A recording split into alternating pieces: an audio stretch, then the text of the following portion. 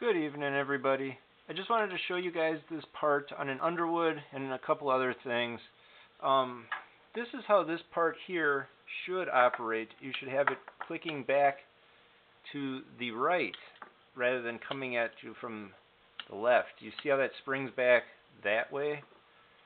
So to do that, if yours has come loose and it's just laying there dead, or worse, the spring is round the wrong way and it's coming back this way, you need to get that spring back in it. So there's a part in there up here with the screw. So let's go to this parts machine here. I'll show you how this can go. Okay, so we have the part in question right here, and it's kind of coming back to the left. So what you have to do is tighten, add some tension to that screw with the spring on it. So let's put this flashlight here and hope this helps get some view. You turn this one here, the whole washer with the spring. You get a hold on it and you turn it to the left. Okay, come on. There. So you add some tension to it, and then you get in there with like a small screwdriver at the same time as you're holding that tension. You tighten it back down, and you get out of the way. Now,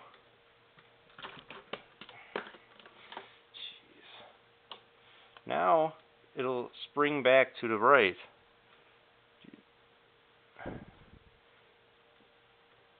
So that could be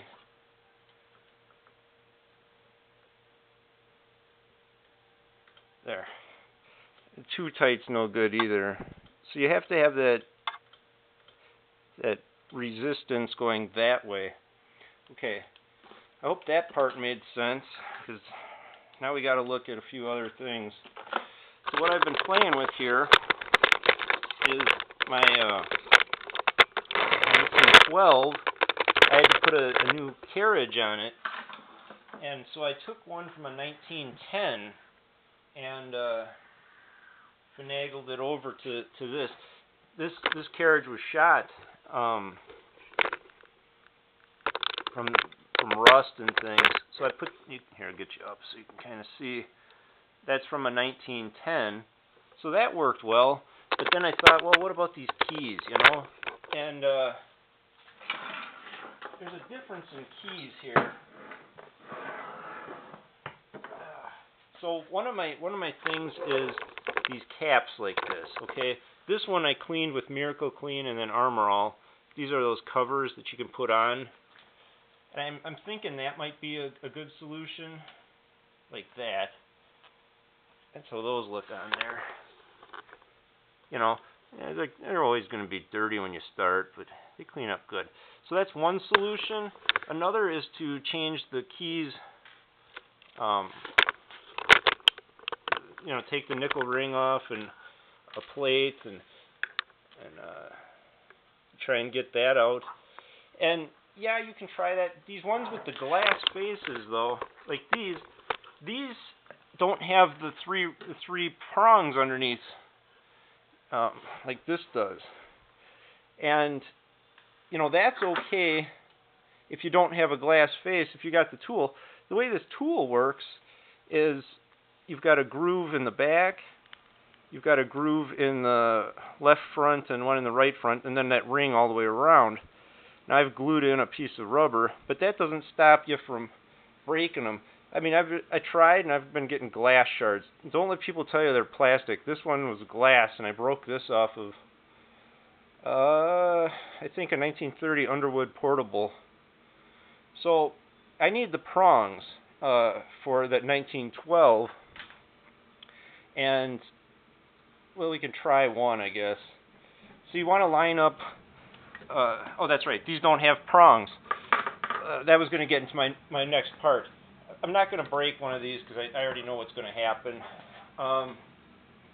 But let's try one that doesn't have let's try one that doesn't have a glass cover. So this doesn't have the prongs under it either, unfortunately, but I think without, yeah, you can pop those right off good, so you don't break the face. That rubber, it just doesn't protect it enough. I'm, you know, it's an old S33, and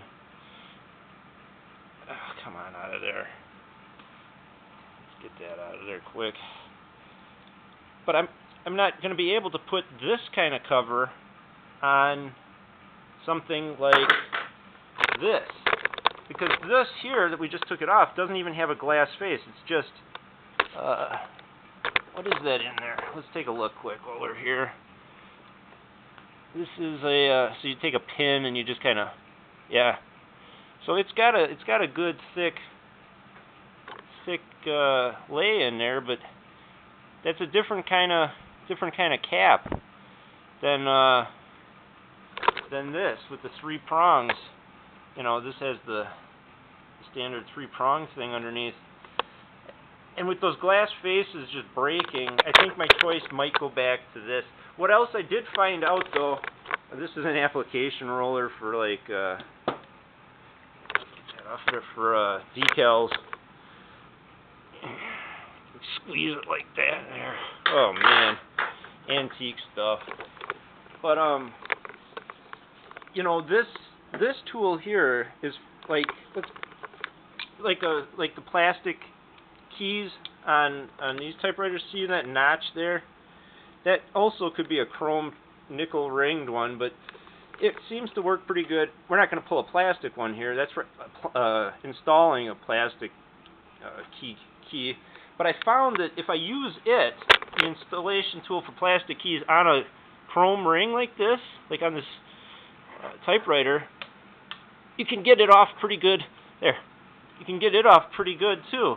No dents, nothing. It's kind of funny that the application tool for plastic can remove nickel rings pretty good.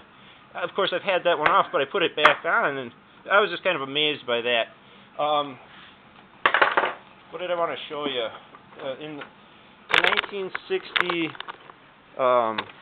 Ames catalog, there was things I wanted to show you. So that's that tool, only the older style for the plastic, and then you got your old style detaching pliers. That's the new style there, but I don't have that. I have the old. This has that app transfer roller. So with these though, this key thing, that was it, inlays. So Richard Polt, believe it or not, he took and blew up these pictures, I believe, that were for sale through Ames years ago, and he made a printable page. Now, a sheet of just, you know, crappy paper, it's not going to be what you want to put under your keys on there. Try and get some heavier paper, and if you're going to do it, you know, get the heavy paper like, I don't know, 25% cotton private stock or something. Eaton, E-A-T-O-N makes good paper for this, but you don't want to use just shitty paper. You know, you want to use good paper. So I got some options, but I think I'm falling back on just cleaning these up and putting them on, because those, I can't see anything, but at least with this I'll be able to see stuff. I don't want to break all these because my thing sucks. I guess I can work on it and maybe get it back to life, but alright everybody, have a good day. I hope I showed you what I wanted to show you. Take care.